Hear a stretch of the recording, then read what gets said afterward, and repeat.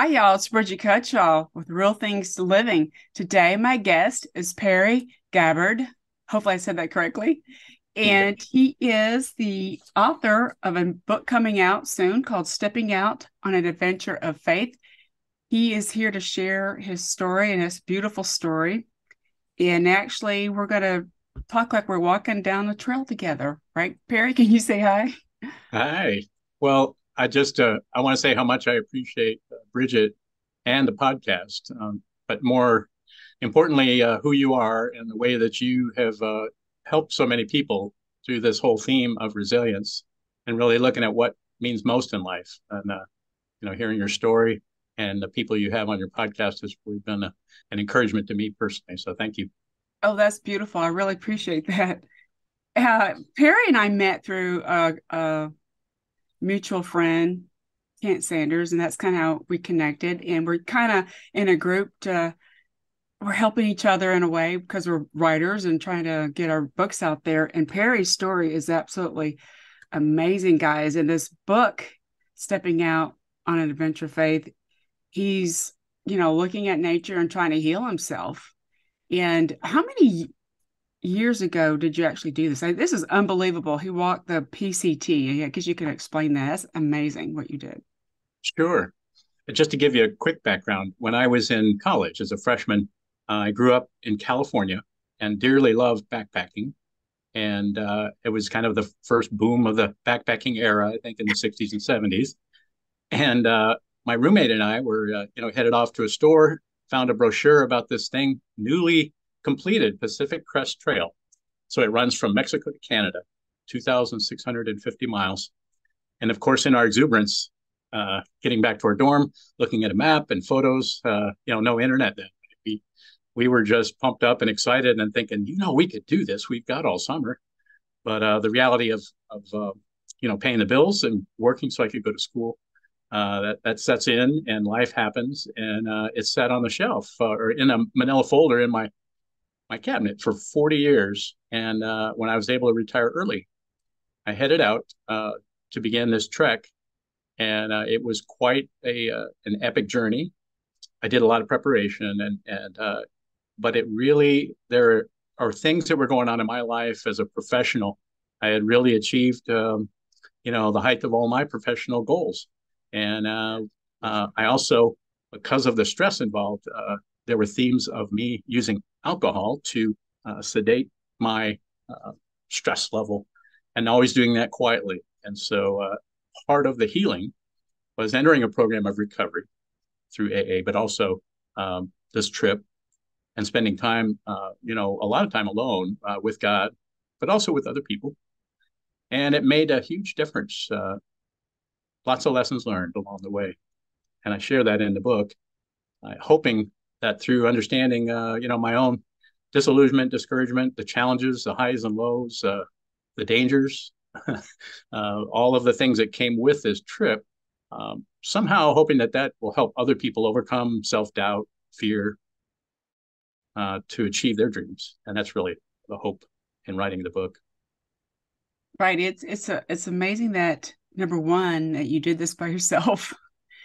But you had put it on the shelf and you brought it back down again. You dusted it off. Is that the right the idea? And you made the plan. I think that is really important, that you have to have a plan. Some people just try to wing things, and in that you're going to be more likely to finish it if you have. I mean, it's not going to be perfect plan, but you have to lay it out. And I think it's amazing. My understanding is it was 4,800 miles. That Well, is, yeah. well, that figure is talking about. I said I was trying to lay that out, talking about through my life Oh, I gotcha. experience. All right. I thought But I was like, holy cow. there's other trips involved with that big mile. That was That's supposed to impress people with, wow, you really walked that far. But that's a lot.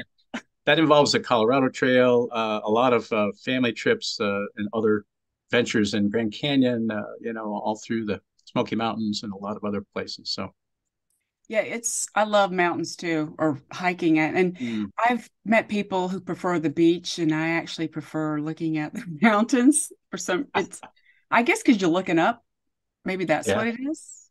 Uh, yeah. And once you get there, it's huh? really just an inspirational perspective. Yeah, it is. It's very inspiring, and you just it's just calming. I mean, even though it's hard work, it still calms you down a little bit. At least for Mm. me, it did. And I'm just curious that I'm sure I know you're working and raising kids and all that. Did you squeeze in hiking with your children at all? I'm assuming.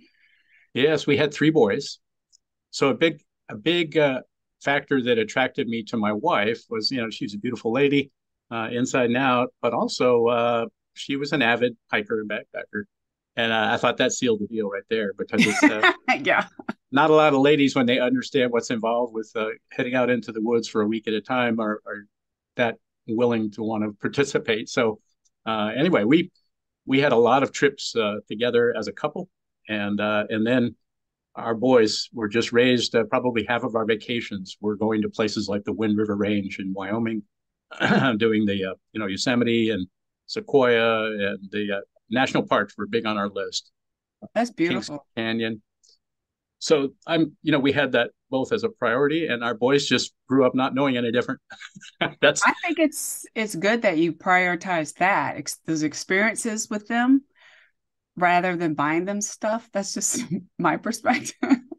right. I always shared that our boys never made it to Disney World, but we made it to a lot of other awesome places, Oh yeah. and so they continue today. One of my sons especially is more adventurous than even I, and he's the one that's always calling up and saying, "Dad, let's go here." And of course, you have to say yes. You can't turn that opportunity down, right? Right. So it's been a joy to share that. It's been a lifelong passion. It wasn't something I woke up and just decided to do. It Right. was a dream for a long time, and so you kind of wonder, do I still have what it takes? Uh, One of my jokes in discussing that, I was out with a friend walking a trail, and I was describing my old Toyota vehicle, and I said, the engine's still strong, but the chassis got a few squeaks in it. And I said, if there's anything that described this journey and my own efforts, it was really that idea that, yeah, some of the joints and tendons and other things, they squeak a little every now and then, but the heart's still strong, the engine's still That's going. good. That's the important thing is the engine, right? It gets you, Right. you can always tweak and adjust along the way. Yeah. Um, Yeah. one thing when I did, I got to read his book, guys. You mentioned or you met a lot of people along the way, people that you didn't know beforehand. You had so much, I guess, in common unknowingly, right? You had like Yeah. or themes that you The, can connect on. yeah. That it was such a rich experience in that way. And I don't think I anticipated all of that. Even though I said I went out alone, uh, after the first 340 miles or so, I began to sync up with different groups at different times, uh, and began to have some time together. And it was interesting because it's challenging in terms of some of the triggers for alcoholism. Uh, we use halt. Am I hungry? Am I angry? Am I lonely? Am I tired? Well, at least three of those. I was never angry on the trail, but I was hungry, I was lonely, and I was really tired a lot, averaging 20-mile days. But finding the group that you could sync up with, it was interesting as we shared our lives. Uh, People use trail names. That's the first question when you greet somebody is, what's your trail name? And I think one of the aspects of having a trail name, mine is Perigee, which I can explain later. Yeah, I think there's a sense of anonymity there that you don't know who you are, and you don't necessarily have to reveal where you're from. So in the midst of that, I think it was amazing to find there were several times that we had instances of meeting other people that were actually in a program of recovery, finding other people that may have similar, faith or beliefs or not, and just it's very enriching. I love the quote from Eat, Pray, Love about the physics of the quest. Uh, you learn a lot through the people you meet, and you learn a lot about yourself. Some of the things that you need to leave behind, right? It's too heavy to carry on this journey. Right. And what it is, you're just making these beautiful connections that you probably didn't realize you needed. And it's a support on a trail that people you didn't know. And I think that's beautiful. I think that's what life is about, meeting new people I just, I like, that's just me. I like people, I like the idea of the trail name too. You don't need to know my real name when I'm out there. So Right. where did you get your, what did you say, Paraguay? What did you say yours was? Well, it's perigee, Perigee, and sorry. it actually was a derivative of. I've done a lot of orienteering and also studying of nature, and so the lunar orbit, as the moon goes around the Earth, or as a satellite goes around the Earth, when it's at its closest, or when it's at its farthest, it's at its apogee, and when it's at its nearest point, it's at perigee. So Okay. perigee became perigee, and I realized as I was even naming my blog that my first blog was apogee to perigee, and it really was about myself coming back to a closer walk with the God that I know and love, having let a lot of things get in the way. And so for me, after drifting away, I was drawing near. And so I shared that. I began to open up and share my stories when people ask you your trail name, because most people don't know what's perigee. Right. Typically, trail names are given by other people when you're traveling with a group. They'll, if you are somebody who hits your head on the ceiling in the bunk house of the hostel, they'll call you a headbanger. I had a gentleman who fell several times, and he got the name Timber Oh, because that's he was funny. like a tree falling on the trail. So people usually, in some derogatory, funny way, will assign a name, but I kind of self-assigned mine before I went. I didn't know you were a blogger. I didn't know that. That's kind of cool. So what prompted you to blog? Was it before or after the You know, healing process? yeah, I was unsure at the time. I was getting ready to retire, and the group of people that I worked with were all very adventurous people. In fact, the statement after a weekend would be, "And what adventurous thing did you do this weekend?" So it was kind of like trying to outdo each other between mountain biking, climbing, hiking, or whatever. So anyway, they were all very interested in keeping up with how are we going to keep up with you and what you're doing. So I think my first post was, I'm not sure about this blogging thing, but here we go. And I began to share that. And through posting on the Pacific Crest Trail Association website as a trail blog, people love to follow you vicariously.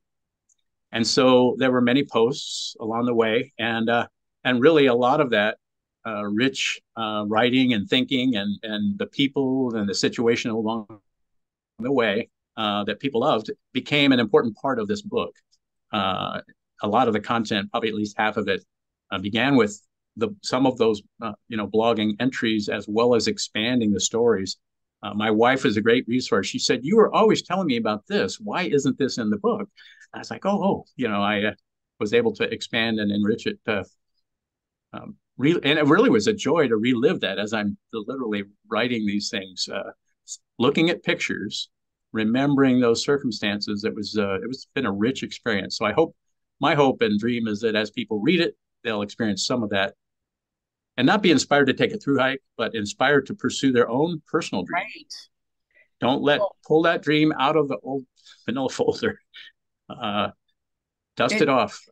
it definitely brought back memories for me because I think I told you my father in the 70s took us out west to Mm. go hiking. We have mountains here in Georgia, but out west would seem to be a little steeper and harder.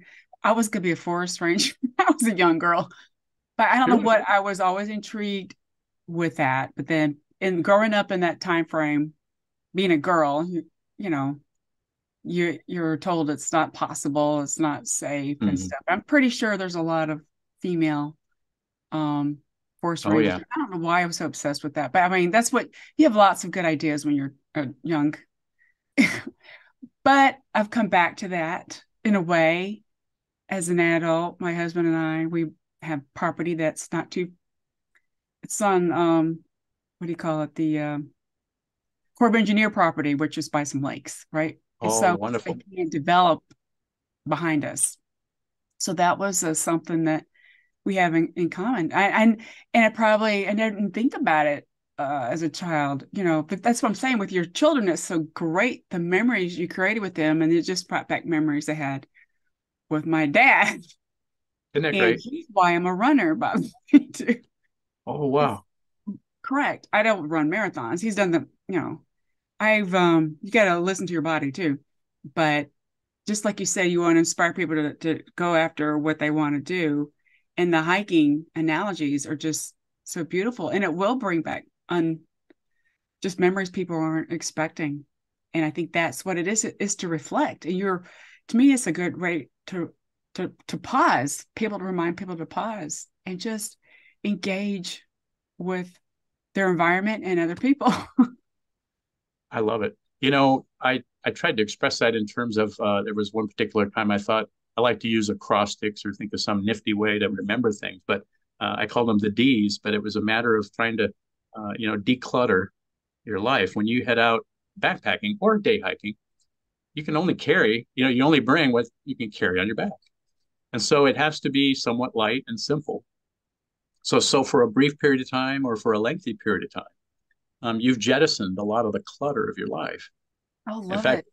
I try to encourage people, you could keep your phone on to use it. For instance, I would use it for talking to text using Word to blog, but keep it in airplane mode so that you're not getting all the alerts and calls and other things. You'll be fine. But that way it's quiet.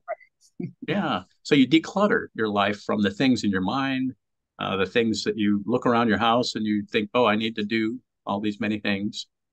And then you de-stress, right? You distress yourself from all of the, to me, I love that you're engaging body and mind and spirit in this experience, walking down a trail or walking in a park. It doesn't have to be extreme.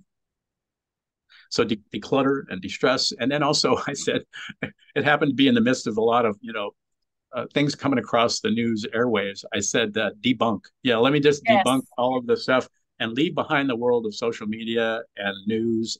And for a period of time, disengage. I love that story. I share it. I got a hold of my wife. It's hard when you're in the mountains. You get a mountain pass, get a reception, and suddenly you say, "Oh, hey, how are you?" And it was funny because she said, "Did you hear about the vote?" And at that particular time, it had to do with, I think, Brexit or something. And I just remember I looked to the left, I looked to the right, and I said, nothing's changed out here. I said things are just going on pretty much like they always have. And and there's that realization that there's this parallel universe out there, and it doesn't bother us to debunk ourselves from that. So declutter, de-stress, debunk, and just get out and spend some time and reflect, like I'm sure you've done. Journaling. Oh yeah, journaling. And it was my sons actually that convinced me to start blogging, right? People don't, Wow. because they were, I don't know how sure how old they were at the time. They was after the brain tumor diagnosis because they knew that I liked to write, but I didn't for some reason. I Mm, there's kind of you hold back on yourself yeah. because I was always a perfectionist, and so I didn't. Mm-hmm. That was my thing. It has to be perfect, right? Yeah. And I don't know why. Safety. Right, same thing, right? Yeah. It must be common, and so I put it out there, and people liked it, and I was just sharing stuff, and I only was encouraged by my sons. I don't know if anyone else would have encouraged me, but it was sharing your stories is hard sometimes outside of your close group, right? But we learn so much from each other, and I love Right. your You know, your it's background is beautiful. well, Uh, whenever I'm with others, I think if there's a level of honesty and you just crack the door open a little bit safely when it's safe to be vulnerable, um, I'm always amazed at how I always find there's a reason. People are waiting. It's kind of like poker. You ante up, and then suddenly people are willing themselves to open up and share, especially guys. right. When I'm with other guys, and I seem to be somebody that maybe I have a knack for that. Is just I'm beyond worrying about what other people think. When I was in my profession, when I was worried about things like a security clearance or whatever, uh, Right. I can't let anybody know what's really going on, right? Or I have this image as a program manager, I have to portray this, I got it together image. And so it's so nice to be free from that. And so I'm in my 8.5 year past retirement date, and I it's just rich, I think, to be able to just be yourself, not have to worry about wearing a mask. And there's a sense of relief in that, isn't there? Yes, right. And I'm self-employed, so there was a sense of relief. But it's I was just thinking what when you were talking about all that, do you think this culture, I should say culture stuff, people wanting to not go into offices now? And that was just Mm, they're probably speaking up and I've been doing when I was an employee, I worked remotely for over decades as soon as the internet came out. But I had to travel for work. But mm, I had raising my sons at the time, and I like the freedom. I felt freedom not having to commute somewhere, yeah, and but then I had to travel sometimes. But I was very fortunate to have managers, or I don't even want to call them bosses, but they knew I was getting stuff done, right? So hmm, a lot has to do with how leadership as well hmm, involved in all this. I'm just kind of go off on a tangent here, but it's true what you say. You felt so much freedom when you're not feeling you had a different face on at yeah. work. And I think, you've expressed that as probably our own self-imposed. Uh, I think people are willing to bear with us in all of our weaknesses or strengths. Uh, Yes.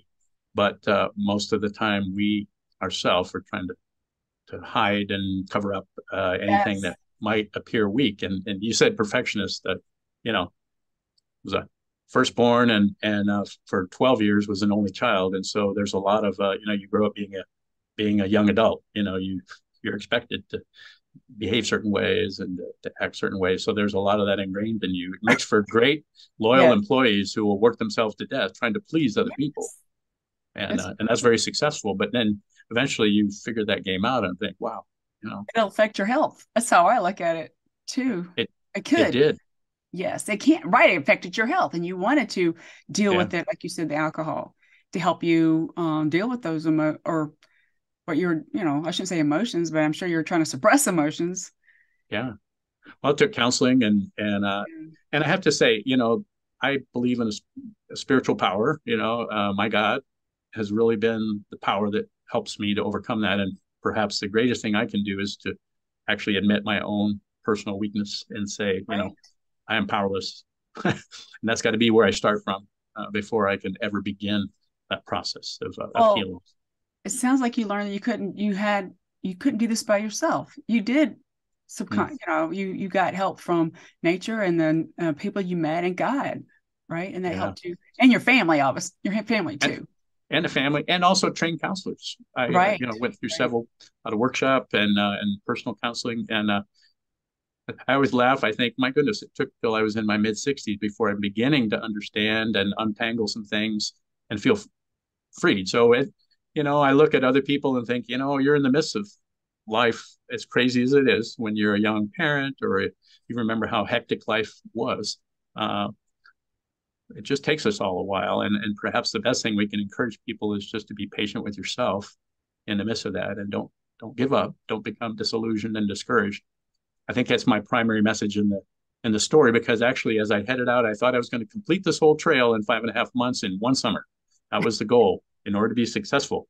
Very linear thinking. But by the time I was done, I injured a tendon, and I was 1,076 miles into the trip, had to come off the trail, very discouraged. I thought, oh no, I failed, right? I failed to accomplish what I went out for. But by going back in successive trips and doing large sections that remained, and it took me 4 summers to do that, it actually was a gift. That was a gift to not finish it all and be done. Each time I went back, it was an iterative process. And so I share within the book, I said it's a holistic exercise, body, mind, and spirit. Yes. It was iterative. I was going back again, and each time I learned something new.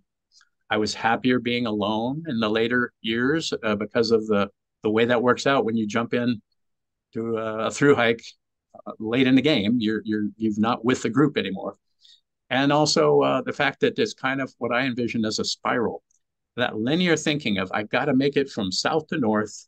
Uh, you remember the phrase I said? I've gone 3 steps forward and 2 steps back. There's Right. that sense that I'm right back. I've made no progress. I'm right back where I started. But in fact, if we think about it as an upward moving spiral, as we iterate, and as I experienced in recovery, relapse, as I help other people in their struggles and they relapse, it's like, wow, we are further along than we were before. You haven't gone back to where you were before. You've learned something this time that you didn't before. And so little by little, as we progress on this upward spiral, uh, I think it's pretty key for me to understand life and be accepting of that and not feel like a failure. So the trail taught me that, the wisdom of God as I'm doing that. And that's what I've tried to share a little is that framework and that model within this story that might give someone else some hope in the midst of their discouragement. Definitely. And I like how you taking small steps is more important. You got to make it in the long term if you're not trying to rush it. Yeah. And and you mentioned too, you got to listen to your body. I mean, you can imagine if you ignored the injury that you had, you would not have been able to go back possibly if you made it Yeah. worse. Yeah. No, you're right. That's a really good point. I love your story as a runner. I've run, during my lifetime, and I think a lot of those lessons of running, are the same as hiking, right? When you Yes. think you can't, when you think you can't make it any farther, sometimes you can go a little farther. Right. How you train to prepare, going a Yes. little You at got a to train time. for it. Yeah. It's in, it's something that I think being I was a military brat. I mean, I always took you know, father was in the military. So Hmm. I saw a lot of that kind of movement on, and I'm middle child, but my older sibling is my brother. So in a way, I was always running, trying to keep up with him. I was a little bit more wilder than him. I don't know if that's the right word. Wild's the wrong word, but I was more outspoken. And I think maybe that's why I became a perfectionist because I was told to stop doing that. But I didn't, I don't know. I was just thinking all these, just talking to you is making me bring back all these memories. Mm. Right. Yeah. But they like my honesty. I'm honest and nice about it. That's what I learned from that Good. stuff. Yeah. I think it's important to give people feedback, especially Sure. you can feel, the intuition kind of thing too. Yeah. There's power in story. And Yes, exactly. as we encourage each other in writing, or I talked to other people, I said, you have an important story to tell. Consider writing, even if it's not for some big publication. It helps you when we assign words to our thoughts and try to grasp, try to put a handle on it and describe it. I think it helps us, and it helps other people, just like you have in your podcast and your writing. Mhm. That's a key that opens the door for a lot of people. And Right. so you just never know. I love the fact that through the internet or social media or through publication of your book, you and your story have been amplified, multiplied in a way that you'll never know this side of heaven what And how who many you're people gonna you've help. encouraged. Yeah, the goal is to help. My goal is just to help one person, that just, Yeah, and that's a ripple effect. Is that the right word? yeah. Did I say that right? Or domino effect? I don't know which one is the proper term, but that's I really what it is. I love that statement because there's times when I thought I've gone for the big score, being competitive in business and other things, and realize, if there is one person, if this will help one person, then it's worth it. It's Yes. so because that's like you said, it from there it ripples. That one person may be the person who now is enabled to do even more amazing things than than Bridget has. So Right. yeah, And another thing that you mentioned, sorry, I'm just blabbing here, but I no, think the nature and hiking it reduces your ego a little bit. You know what I'm saying? So that just popped into my head. yeah, It's no, very brings you down to like, yeah, you're just a human trying to yeah, like yeah, I should say, but some people have these big egos, and I think that's what happens in big businesses. That's just my personal experience. And I yeah. think I wanted to be, you know, keep up with everybody. I was very competitive, trust me, Oh very yeah, competitive, extremely yeah. competitive. But then I'm like, well, that's not good long term, right? To keep It up at that pace. It isn't, but and that's a hard thing that we finally learned for me. I said I needed a tattoo on one of my inner fingers where only I would see it, but I thought INAY. It's not about you. You know, Yes. I have to remind myself over and over again, even as we become published authors, as successful podcast hosts. It's okay. It's not always about you. This is for other Correct. people, and so that's a hard it's a battle. I think you like you said, our ego. We use that term in recovery. Talk about edging God out. There's Yes. when I do that, it doesn't take me too long before boom, I trip, and then I'm wondering what has happened. Right? Right. Oh yeah. It's just funny how life just you got to experience it and learn from it. And I like to put in humor. Like I use so much humor going through other cancer treatments because that helped me. I needed that humor, Yeah. and the doctors, it helped them too. Can you imagine? I mean, I just think about how what tough their jobs are, and the nurses, and Yeah. that's just kind of how I like. Wow, these people are. I just want to be nice to them and not be mad, and make jokes, and that's Yeah. just something I've naturally innate. That comes out of me for some Hmm. reason. I don't know why, where that came from, but Oh, it's healthy. huh? It's healthy. It is. It's healthy Yeah. in helping others, Yeah. and I don't know. I don't like being the center of attention, but I like to help people and get Yeah. them to move forward. But the podcasting stuff I've enjoyed. That was unexpected to get down this. I'm like, oh, I'm never going to do that, and then I'm in my fourth year now, right? So Well, I think about all the I've just listened to a few since we've gotten to know each uh, other, and the interesting people that you meet, the they stories come. that A lot of you them come to me, which is and interesting. you would have never heard some of those, and anyway, it's just and the connections that you make. So Right. it's Well, great. can you let the listeners know where the best way is to connect with you or to reach out if they're interested in learning more? Sure. Um, I have a website. It's you put the words all together, inspirettoseek.com. And so that's TO, as in not the number two, but inspirettoseek.com. And I'll just a heads up as this goes out, we're in the midst of revitalizing it with a new book coming out to reflect that book sale in there. Also through my personal email, Perigee, Perigee 31 at gmail.com. Perigee31 at gmail.com. And here's, I told Bridget ahead of time, I love to share inspiration with people. And so I have literally some 5x7 physical cards with inspirational thoughts and some of the beautiful scenes from the Pacific Crest Trail, as well as a digital version I can send you. If you'll send me an email, I'll get that to you that you can use as a screensaver or however you choose to use it. Um, I'm not worried about somebody stealing the rights to this. I just want to share inspiration and motivation, not to hike the trail, but to step out in your own journey. Right. Go in the backyard. Exactly. And for those that are listening, I will have the actual links in the description section just in case. If you're listening, you could be driving, right? You can come back later and look. And Perry, this has been wonderful. And I thank you so much for your time. And I'm so glad we connected through Kent. Thank you very much. It's All been a right. Have a joy. great day, everybody.